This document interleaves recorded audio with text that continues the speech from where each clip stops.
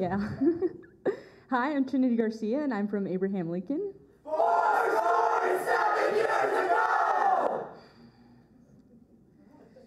To the hopeless romantic who sits alone on Saturday nights watching Japanese soap operas and not minding the company of irony, I want to say, Dad, that I'm glad I got your tired eyes, tough thighs, and that I asked too many wise to broad questions that I haven't been able to answer myself. Without you sitting next to me, both of us impatiently exploring the depths of our mind palaces, their floors harshly scrubbed with small towels soaked in popcorn dreams of what if, and their curtains cut up into shapes from my elementary days when I had a lot of self-doubts. It was sudden when you stopped making reservations to tea time and could only stop by for a clink of appreciation once a month. Either way, once a month you teach me how to slouch, observe, and question answers until they became bubbles of silence left floating until someone walked through them without even knowing.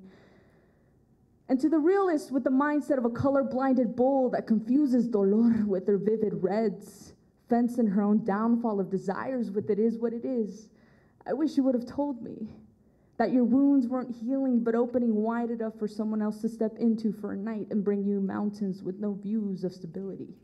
Only a promise to a perpetual yesterday. I've been meaning to ask to both of you what it is that you think went wrong. I can't remember the last time that you both danced separately to a tune of conflict, your hands refusing to interlace with forgiveness because they were tired of the same choreography. It must have been years ago that you both agreed on something other than a signature to a piece of paper. I wish you would have told me, no matter how young, so that I could have prepared myself for vows that weren't kept but eventually sped through and discarded like ending credits to a silent film, and to later admit that both of my superheroes had left me alone that day waiting to finish the end of their movie.